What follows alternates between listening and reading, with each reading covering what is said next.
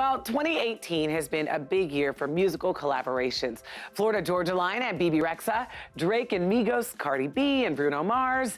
And with more on some of the high-profile collabs still on the horizon, we're joined by New York City radio host Mike Adam. So Mike, does a cryptic Miley Cyrus Instagram post mean fans should get excited? 100%. So Miley Cyrus has wiped her Instagram clean and only left posts that tease her upcoming song, Nothing Breaks Like a Heart, with Mark Ronson. For those of you that don't know, Mark Ronson's a super producer behind hits like Uptown Funk with Bruno Mars and Electricity from Dua Lipa. And he's also produced full albums, like executive produced them, Back to Black with Amy Winehouse and Joanne from Lady Gaga. So this Mark Miley collab is going to be out on Thursday, and then the two are scheduled to perform it on SNL December 15th.